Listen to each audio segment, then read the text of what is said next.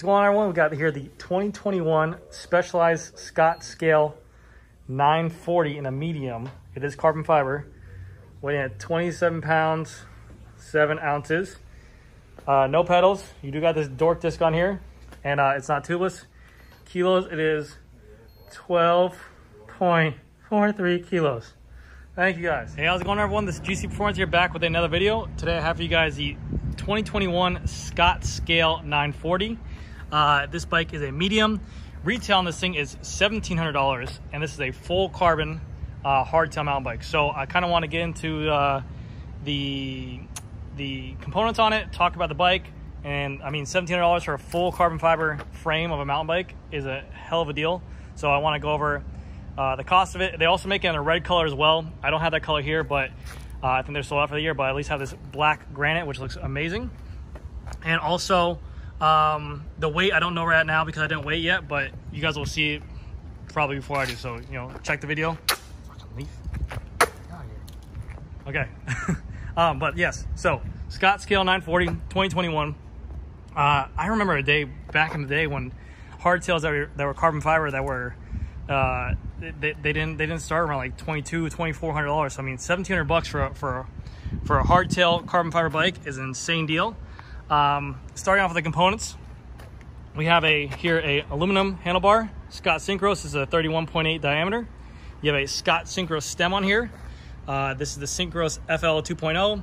Synchros is known for using a T25, so all these measurements or all these bolts right here will be a T25 tool. So just remember that if you do ever have to make adjustments, T25 here, T25 here, and also T25 here. So keep that in mind.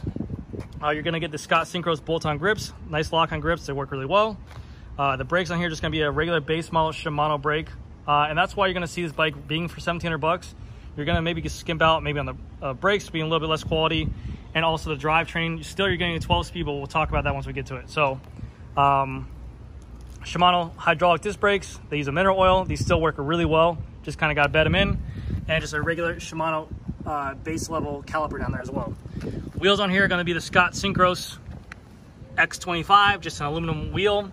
It is a through axle wheel, so they're using the RockShox through axle on here. This is a boost compatible wheel as well. So benefit that this is a through axle and not a skewer or quick release, which is nice.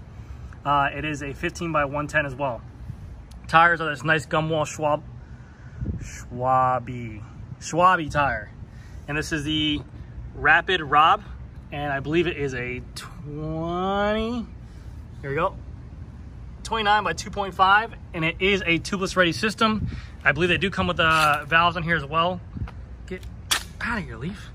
And they do come with tubeless valves as well to make this tubeless ready. So the rim is tubeless ready, the tire is tubeless ready. All you just need is a tubeless fluid and you're good to go. The wheels are a Centerlock rotor. You have here just a base model Shimano rotor on here. Again, still a great rotor, but it is a little bit heavier than the other rotors that are on there. The front suspension is a RockShox Judy. This is a new forge for the lineup here. You do have their lockout with a remote on here, so you can actually remotely lock this out while riding, so you don't have to reach down and grab the crown of the fork, which is nice. It is an air shock as well, and this is about 100 millimeters of travel. Actually, you know what? Yes, 100 millimeters of travel with a 42 millimeter offset for the rake.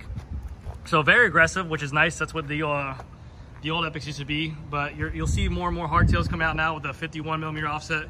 But this is a 42 millimeter offset with 100 millimeters travel. And this can be adjusted to your weight. They have a nice little shock chart right there. So if you do want to do this at home, if the shop doesn't set this up for you at home or at the store, you can go home with a shock pump and kind of pump it up yourself. But you do have this nice little remote, lockout remote right here. Go and push this down. So they have this here locking lever. This is going to be like, you know, they're patented kind of quick release on here. So you can actually use a remote lockout, push that in. There's actually, push that in.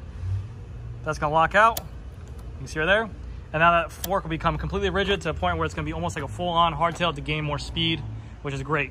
Going down the frame, as you can see, it's a beautiful paint job. I mean, you got a gloss black or graphite color up here. You got the scale in kind of like a silver color, and then you have a matte graphite, which looks really sick. 2 water bottle holder cage right here. Boom, boom. You have a mount here for a front derailleur if you want to add that. This, I don't know what that is for, but I would guess maybe a dropper post if you want to run it internally. You have on here a SRAM SX crank. It is aluminum with a dub bottom bracket and a 30 2-tooth chainring. You have a SRAM SX chain and a SRAM SX cassette in the back, a 10-tooth cog by 52-tooth in the rear. This is a 12-speed drivetrain. You still are getting a carbon fiber frame with a 12-speed drivetrain, which is absolutely amazing for the price point. I mean, $1,700, you can't beat that. You have a SRAM NX rear derailleur. But like I said, the reason why it's $1,700 is that you're gonna get a little bit skimped out on the parts. Like you see how they put this SX crank on here instead of an NX crank. Same with the shifter. This is the SX shifter. It just is more, it's not a bad shifter, but the shifter paddle is plastic. And this is also plastic, whereas if you upgrade to like a GX, or I think maybe even NX, this is a metal or alloy. So think about in the future. Those parts are interchangeable and they're fairly cheap. This is 40 bucks, 30 bucks, somewhere around there. Sorry, 40, 50, 60 bucks for like a GX or like an NX shifter, which is nicer. You're not gonna have much play here, and it's gonna feel a bit more expensive, if that makes sense. Seat post on here is just a regular alloy synchro seat post. You have a little quick release lever here with a T25 tool there, so you can adjust this on the fly. Saddle on here is going to be a Scott Synchros Belcara. Again, the rear is going to be a through axle, and it's going to be a 15 by 148. You have the little through axle tool right here, or where it would be at. I think it's inside, but you can go ahead and loosen this up. It comes right out. The tire on the back here is going to be a Rapid Rob as well. And I think it's going to be a follow suit with a 29 by 2.25. Let me just make sure. Yeah, 29 by 2.25. And again, these are tubeless ready. So, but yeah, if you're looking, so what this bike, who this bike would be for, if you're looking for a mountain bike, well, one, I'm astounded that we even got this. This is a medium, this is in stock. We're selling this in our store. This is a 2021. This is the first time we saw this bike in the whole year, and the year's almost over for model year 2021. But this is a great, almost entry-level bike if you want to get into the game of, you know, maybe doing some competitive mountain bike racing. You have the carbon fiber frame, which is going to be a little bit lighter than the alloy. It's going to be more compliant as well, a little bit easier to lift up over stuff, but it's a badass bike. And then you have a great starting point with this frame that you can upgrade down the road.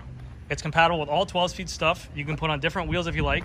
It's all through axle front and rear. So this bike can really, you could take this bike, buy it for $1,700, upgrade as you want, and hell, you'll be really happy with it. It is a press fit bottom bracket by Scott. I think it's a BB88 by 92, whatever it usually is, but still not a bad bike at all. RockShox Judy ain't a bad bike, or ain't a bad fork with that air PSI in there. Really not bad at all. But all in all, for what you're getting for that money, it's a hell of a deal. I haven't seen a $1,700 carbon fiber hardtail ever. I used to tell people to get in that price range, you have to buy Chinese. So really good looking bike. You can really see that graphite kind of shine in the sun right there. But yeah, let me know what you guys think.